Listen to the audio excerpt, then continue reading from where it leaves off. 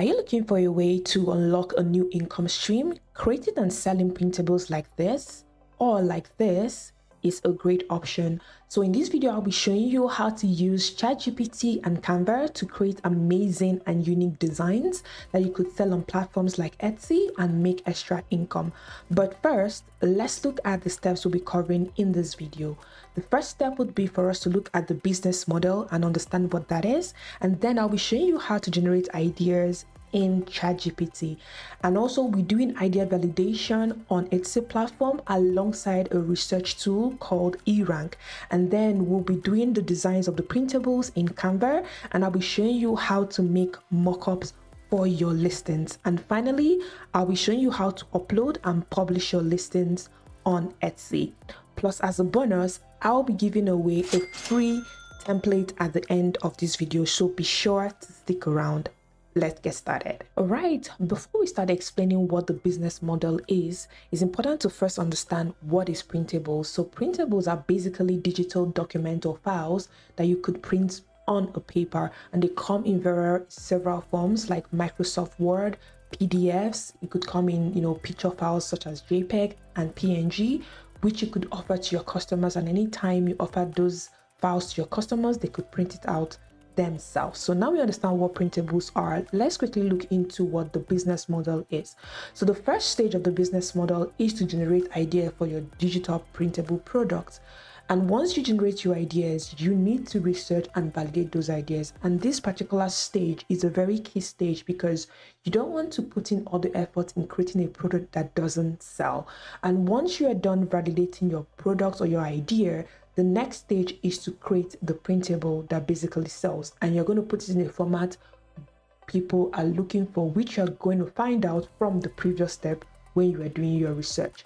And once you're done creating your printables, the next thing is to list it on Etsy or any platform of your choice basically. And when your customers make a purchase, they get an instant download. And people ask how they get an instant download. I'll be showing that in the tutorial, and the final stage will be to repeat basically the process. So repeat what works to keep making that money.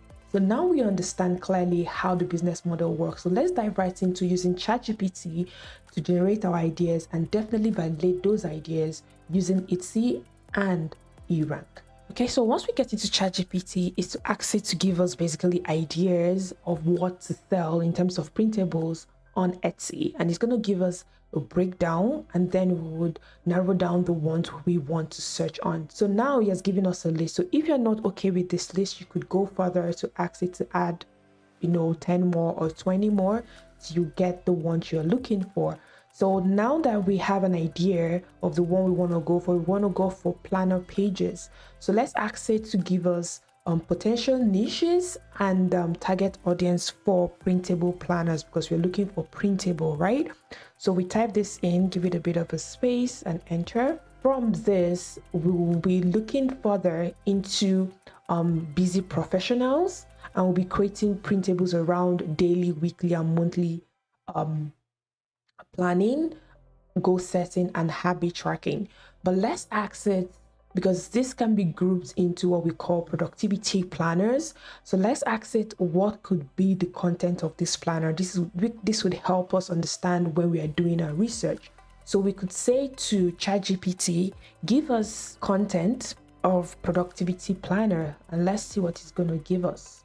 So what we'll have within our planner. So it's saying productivity can include sections for daily, weekly, monthly, tax list. So this to-do lists, which we have here. Okay, so we have a bit of an idea, of what we are looking for.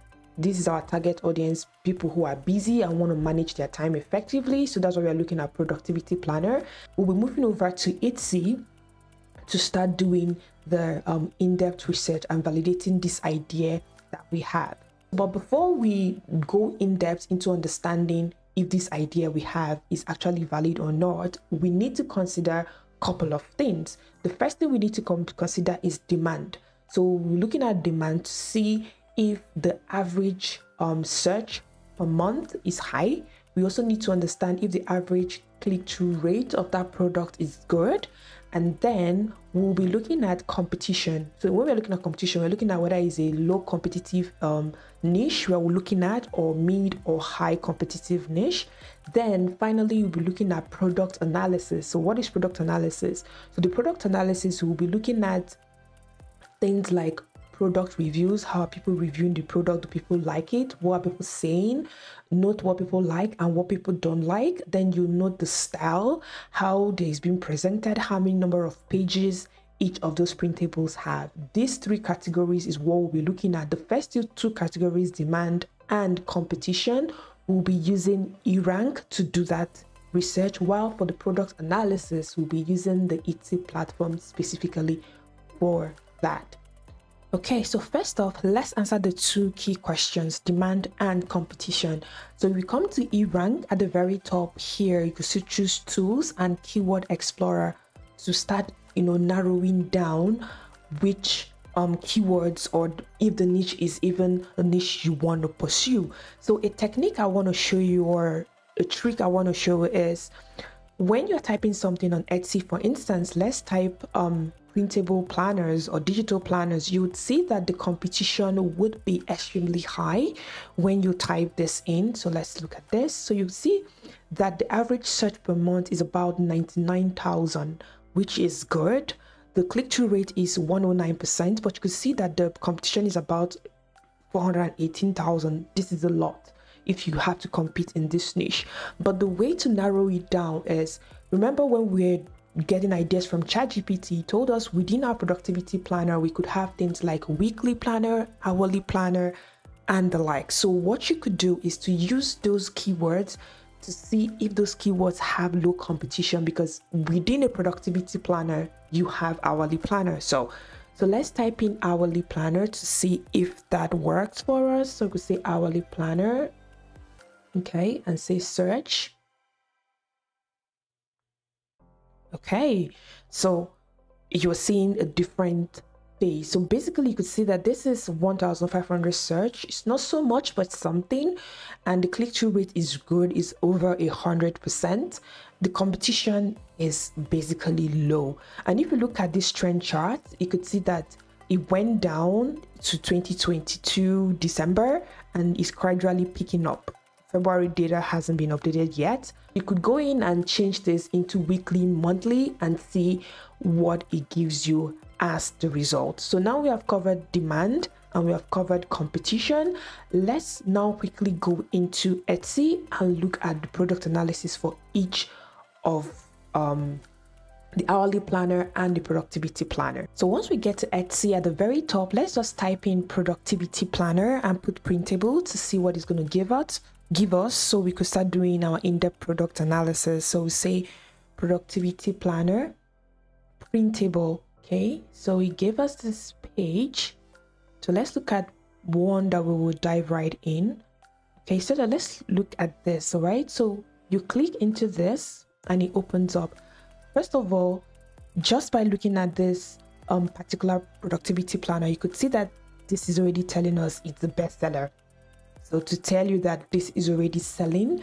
And remember when we were talking about what we're looking out for in productivity, in product analysis, we're looking at what colors they have, what are the sizes, how do they display it in terms of their markup, and what are their reviews. So let's quickly look straight into the reviews, then we will go into the pictures. So when you come to reviews for this item, let's look for the most recent review. That kind of tells you what exactly it's going on with this product. So it says excellent quality, match description, meet my expectation, will purchase again. Other reviews are just 5-star without necessarily explaining anything else, but you could see that they say that this matches exactly what was presented. So you don't want to present something on your markup and give the customer something else. So let's quickly look into this picture. You could see how they display theirs, so you could choose to display yours differently if that's what you want. And within their planner, you could see they have daily, weekly, monthly planner, like we had like Chatgpt had given us before. Okay, and you could see ideas of what they have in theirs. Something to mention is when you are researching, you're not researching to copy people, okay? You're researching so you understand what works, so you could create your own unique design. Another thing is you could see the sizes they're offering. So they're offering A5, A4, and US letter size. So these are sizes you need to watch out for, in the sense that in a single package of your listings, you need to put these sizes in one bundle, okay? And you could sell them that way for a higher price. Now we have an idea of a product to make. Next, we're going into Canva to start putting these designs together. But before we do that, if you're finding value in this video, be sure to like, subscribe, and share it with your friends. Let's make this money together. Okay, so once we get into Canva, we need to choose the size of the productivity planner we want to make. If you remember, in the previous step, we saw A4, A5, and US size. So for this tutorial, we'll be choosing A4 size. So it's important to mention that you could make your productivity planner using Canva free, but if you want to have access to any of their pro features, I have a 30-day free link in the description below, so you could check that out. Okay, so two ways you could create this is you could come at the very top and click create design and put in the dimensions for A4 and start making the designs from scratch, or you could choose existing template and modify from there. So for this tutorial, we'll be choosing an existing template. Okay, so we come here and type in daily planner. Remember that for our planner, for our productivity planner, we have daily, monthly, weekly. So I just want to start creating from a daily planner. And once I do that, I see what it's going to give me in terms of template. It's also key and important to mention that you're not permitted to use these templates the way they are, you know, and start selling them. You have to make modifications to them before you could use them. Okay, so he has loaded all the templates. So let's look around and choose the one that we want. I want something minimalistic that I can make a lot of modifications to. So I like this. I'll just click on this daily planner, and from daily planner, you could see that this is in 8.5 by 11 inches. This is basically US size.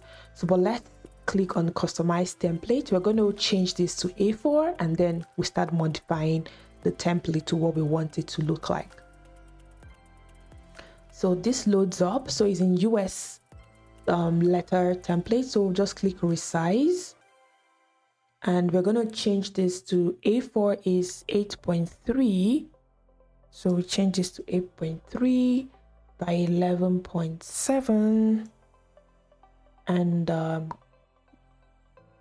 let's just resize. We don't want to make a copy. Let's start making some modifications. So I want to have this gone. I don't want this here. For the date, I'm okay with it. We could just move it a little bit up. Then for the subject, I want this here, and I want this gone. Okay, so here I want to change it to, this is daily, so I could say let's start with Sunday. Okay, so I don't want this to-do list here, so I'm going to remove this. Okay, and I'm going to use the date. So I could create something that I want. So I'll make this here. I'll make another one. I'll call this water intake. I'll call this mood tracker. Okay, so for this, I want the title here, and I want this here. I'm going to change the title. So for the water intake, I'm going to put in, I'll go to the element and type in drop, water drop. Okay, and then we'll choose the ones we want in the graphics. So let me just choose, in case you want to color it, so let's just choose the one that people could color. Okay, so this might look not arranged, so you could do this, select this. Okay, and then you could go into position and say tidy up, and it puts everything together properly, and they have different spacing. So what I will do is I'm just going to go ahead and complete this and then come back and show you the finished product. Okay, so this is how the finished product looks like.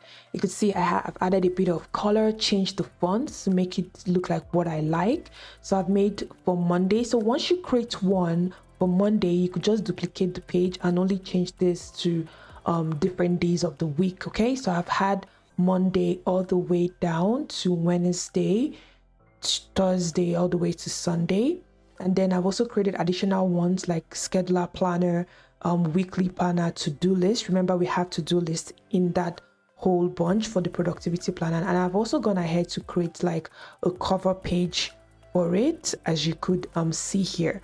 So now that we have our product set, the next thing we will do is to make sure that this is right. We could just go to share and come to download, and we want to make this PDF, and we want to make it for printing. Okay, so PDF best for printing. We choose this and we click download. It's going to download it for us, and we'll be using this file for our listing. So once you download the PDF, go back and choose to download the PNG, and you ask, why do we want to download the PNG? Because we use the PNG to make our mockups. Okay, so I'll just click download and it would start downloading. Okay, so once it's done downloading, let's start making our mockups. So let's go back to the home screen. So we go back to the home screen, close this. So we click create design. So for mockups for Etsy, we have to use this size. So you could decide to make this background anything you like really. So let me just make my own background basically like a gray kind of background. So I'll just choose color and make it just light gray. Then we'll go to upload and we'll be uploading the file that we downloaded, right? Okay, so it's done uploading. So let's start playing with this. So we'll drop this as a picture. We'll keep this here just to create. Then the daily, we could pick up one of the daily and put it aside. Then we could pick up one of the schedules. This is just an example. Okay, and we'll start arranging it and sending some back. So we say backward. It's behind this. So let's just send it back entirely. Okay, so you could start playing around to create the mockup. So what I like doing is I'll click on the picture and I'll go to edit image and I'll use the drop effect. It gives it this shadowy effect at the background. Okay, so you see how it looks. It looks different from just the plain background, so it gives it that highlighted background, which is cool. So I'll just go ahead and work on this, put in a title and show you how the final product looks like for our mockup. Okay, so this is how our final mockup looks like with the title and everything looking nice. So we could put a bit of a description. You need to go ahead to showcase what each different sections in your planner are doing. So this is what I have. So once you have your mockup everything set and showcasing what it's about, the next thing you are going to do is to download the images because we want to use it for our listings on Etsy. So before we go into uploading our listings and pictures on Etsy, at the beginning of the video, I promised a free template. So you'll be receiving these templates we worked on today for free. So use the link in the description box to access my freebies library. And in addition, you'll be receiving a discount coupon code, which you could use to shop for any template of your choice on my Etsy store. So be sure to grab that offer while it's still available. So to list your product on Etsy, you need to first open an Etsy store. And for to list your product, it costs about 20 cents per listing. So to save you that cost, there'll be a link in the description box where you could get 40 free listings to get you started. So once you open your store and you come to the left, your shop manager, you could see listings. You click on that, it's going to open up, and at the very top by your right, you could say add a listing. So when you click on that, a blank new page opens up, and this is where we're going to put all the pictures we downloaded and put in that file that you saved as a PDF. Okay, so let's start quickly put in those pictures. So let me just go ahead and put in the pictures. Okay, so I've gone ahead to put in some of the pictures. Okay, so you need to fill up all these pictures with what you have created. All right, so the next thing is a video. Okay, some people tend to ignore this, but you could clearly see that it says bring your product to life within 5 to 15 seconds video. It could help you drive more sales. We want to have more sales. So how do you do this? You need to go back to Canva and download those planners you created, download it as an MP4, and you could upload it here as a video. It's going to be playing one after the other. Okay, so here we could put in a title and say, we could put in productivity planner, and you remember you now have hourly planner and so on. So you could say hourly planner, okay, and so on. So you're going to choose who made it. You said you did. And then what is this? You say it's a finished product. When did you make it? You could choose, we just made it in 2023. Then the category, okay, so the category, it's mostly a template, so you could choose templates, and it asks you what kind of template. So we choose templates in calendars and planners. Okay, then you could choose a color if you want to, and here you could say automatic renewal, but this is important. You need to choose that this is what a digital file. So you go ahead and put in your description here. So you put in your description, make sure it's okay. Then you could go ahead and put in all your tags here. It has to be, it says optional, but it's important that you put in every single tag. Then you could choose your price. Okay, so for instance, it's just a demo, we could just choose $5. Then the quantity, you could make it, since it's a digital product, I normally leave it at $9.99. Okay, so it doesn't. Then here is where you're going to upload that PDF that you downloaded. So you click up here and select the file and upload the PDF or any format that you have your file in. And once you're done, everything looks good. Then you click at the button here at the very bottom, you click publish. So there you have it. If you're interested in other digital products you could start making and selling online today, check out these 2 videos. I'll be starting a new series soon on how to create digital products and 10x your productivity using Google Sheets. So I'm sure you don't want to miss out when the series starts. So be sure to like, subscribe to know when those videos go live. Thank you so much for watching, and I'll see you in the next one.